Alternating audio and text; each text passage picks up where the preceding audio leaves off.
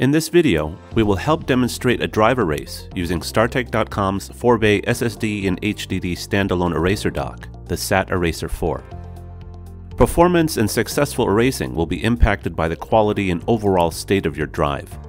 Faulty drives may not be able to be electronically erased and may require mechanical destruction.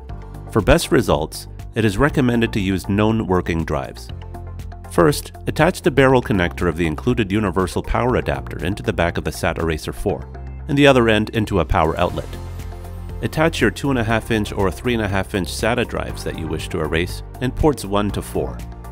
You can use the SATA extension cables to ease port stress if your drives do not mate with the SAT Eraser 4's ports, and the rubber pads will help decrease desk surface vibration for platter drives and provide increased resistance to keep them in place. Use the power switch on the back of the unit to turn the SAT Eraser 4 on. Using the up and down buttons, navigate to the selected erase mode and press the OK button. The green LED light will blink for each attached drive, and the LCD display will indicate the erase process has begun. You can use the up and down buttons to see erase details of each drive during the process. Erase time will be determined by the drive type, drive capacity, and selected erase mode. When the erase is completed, the LCD display will show the results of the erase. If any errors occurred, the LCD will indicate any failed drives, and a red LED will be present for that port.